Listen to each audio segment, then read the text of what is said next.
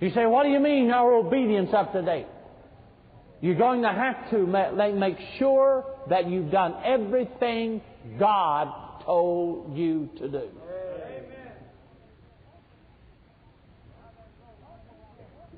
Now, there's no hope of walking with God if your obedience is not up to date. And you know, in the average Baptist church, do you know what the steps of obedience are in an average Baptist church? Come to church, tithe, read your Bible, pray, not much of that. Go witnessing, don't smoke, don't curse.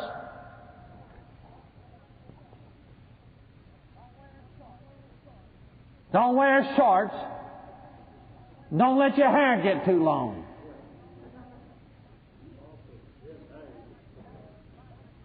The average Baptist, my dear friends, can do about 10 things and be a super saint. And all 10 of them can be done in the flesh. It doesn't take God Almighty to keep from doing any of them.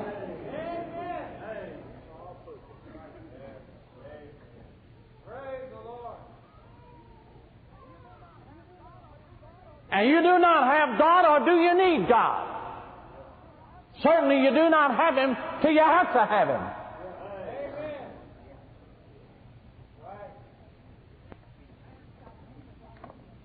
Man's got to keep his obedience up to date. God's ever told you to do something and you haven't done it, there's no possible way that you can walk in the light. He's in the light. Till you get that obedience up to date.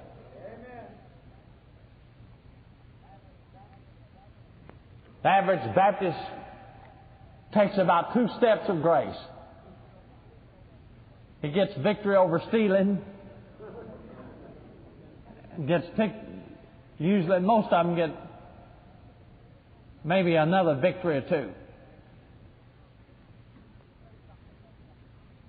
Let me tell you something.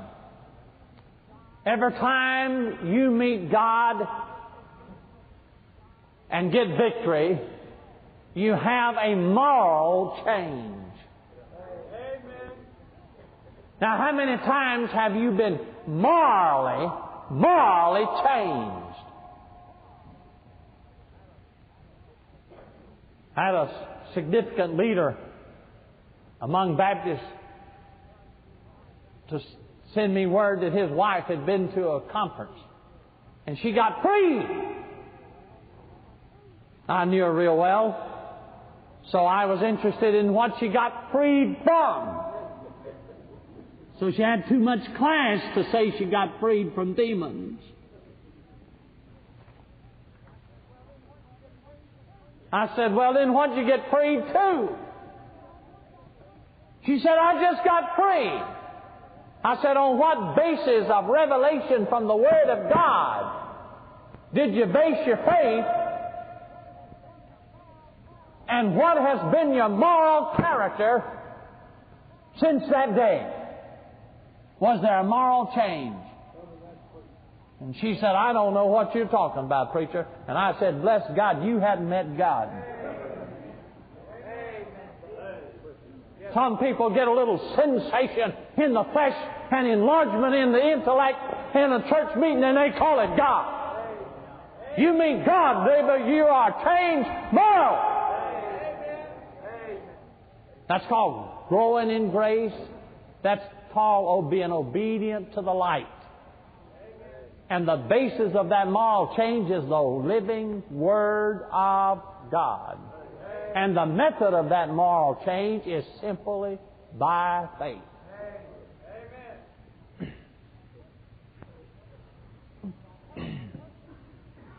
So a person, if they're going to have manifested in their life the life of Christ Jesus, have victory over sin, have sweetness of Jesus coming out, not fulfilling the lust of the flesh, they're going to have to keep their obedience up to date. Obedience up to date. Is it up to date tonight? You've done everything God told you to do? You say, Brother Manley, I'm afraid I haven't. Well, you know what revival is? The revival is beginning when you get your obedience up to date. Get it up to date. Now,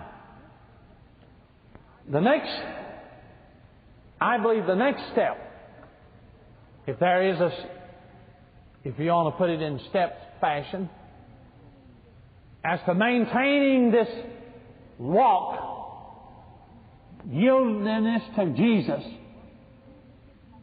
where the sweetness of Jesus comes out of your life. And I'm taking all of this right out of 1 John, and I didn't read this portion. The first chapter, verse 5 through the rest of the chapter, is that we have to have our sins confessed up to date. Now, my dear friends, when man sinned in Adam and Eve, and man fell, man was so totally affected that even through the remedy of the cross and the blood and the power of the Holy Spirit, man was not so delivered and is not so delivered from sin that man does never have to confess sin once they are saved and sanctified by the Spirit of the living God. Man never gets so spiritually mature that he doesn't have to keep his sins confessed up to date. And if we are going to maintain that life that God wants us to have, our consecration not being defective, we are going to have to, my dear friends, keep our sins confessed up to date. The amazing thing about it is a lot of us tonight do not have any deliberate, willful, known sins maybe, but there are a lot of sins that are there in our lives and we're not even aware of them, that need to be confessed and forsaken. This is the strategy of the devil in the light of what I've said.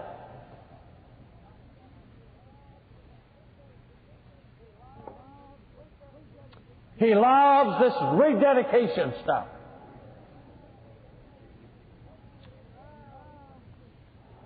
He loves this work religion. What do we Baptists call it? Trying our best. He loves that stuff. He loves you trying your best. You say, what do you mean trying your best? Well, if I owned a 40-acre piece of land tonight, and I sold Brother Jimmy 39 acres of that land, and he went out there and he built him a 39-acre house on that 39 acres and left my 1 acre as his patio, I could come back years later and say, Brother Jimmy, I'd like a little dirt off of my 1 acre. And he'd say, well, you can't have it. I made a patio out of it. I could go down to the proper enforcement officers and show them my agreement for that 1 acre. That's my 1 acre. And he couldn't stop me. He'd have to tear some of his house down to give me a right-of-way to that 1 acre. And my dear friends, listen tonight. The devil does not, he has pulled a strategy over Baptists. And my dear friends, the strategy is what I call a work strategy, a rededication strategy. You're trying your best. You're doing your best you can. You give 39 acres of your life to God.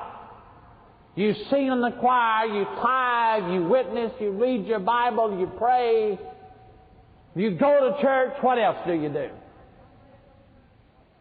But my dear friends, let me tell you something. There's something in your life you know about. There's something in your life like an uncontrollable temper or something like that you know about. And there it is. And you know it's there. Maybe something else. Maybe the fact that you steal or something like that. But you've got a definite known sin in that life. There's an acre in your life. Your all is not yielded to Jesus. It's not 40 acres yielded to the Lord, it's 39. And the devil has got an acre. And Jesus is either Lord of all or He's not Lord at all. And what happens, my dear friends, if He's got 1 acre in you, He's got all 39. That's what I've said. If He's got 1, He's got it all. Because all you've done is worked in the flesh.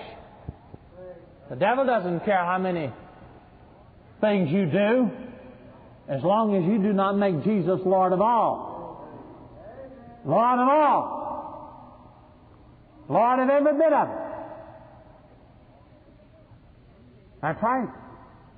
Now you may be just a babe in Christ, but my dear friend, you can name Him Jesus, Lord of all tonight. You may have been saved a long time. You may have a lot of knowledge, maybe not a lot of light. But I want you to know He can be Lord of all tonight. And if He's not Lord of all, He's not Lord at all. And as long as He's got 1 acre in your life, He can control you.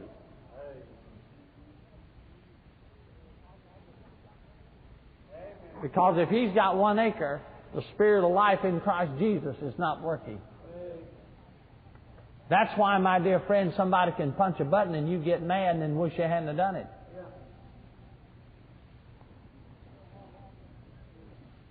If you're walking in the Spirit, my dear friend, right with God, He has to get permission.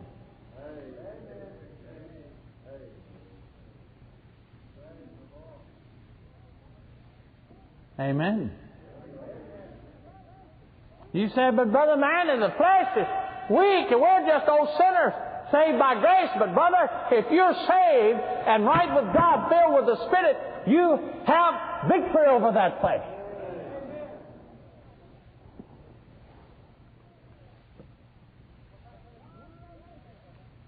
So there's 1 acre there tonight. 1 acre. It's not right on the line for God. Every bit of it. He's in charge of the whole. The flesh and the devil's in charge of the whole bit.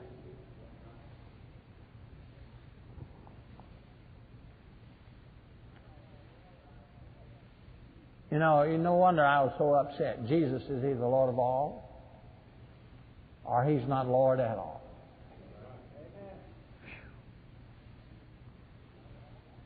Amen? He's Lord of all of it or He's not Lord at all.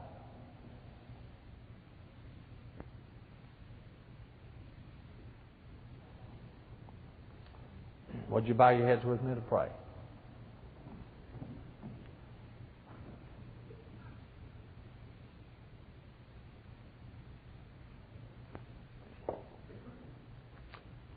Brother Jimmy.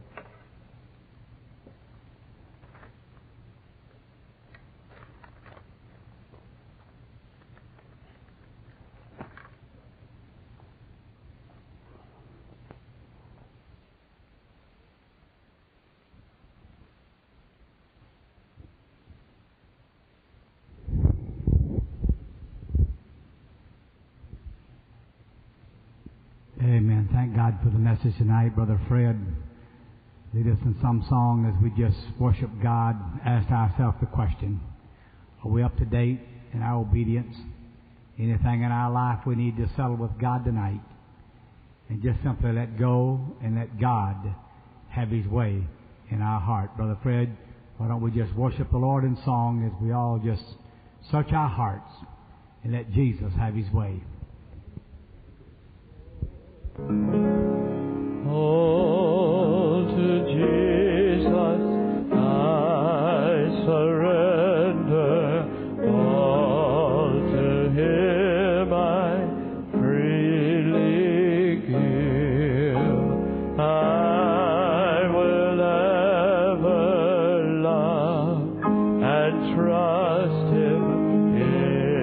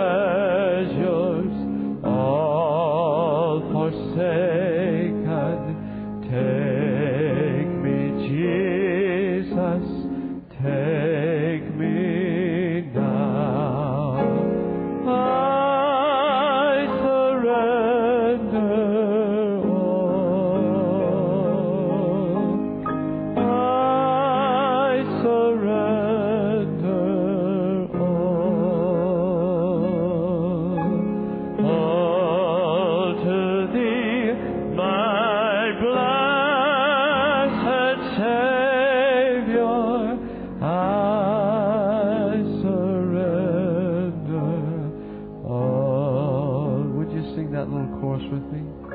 I surrender all. I surrender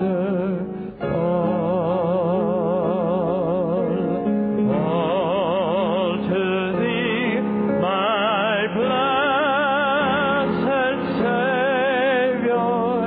I surrender all.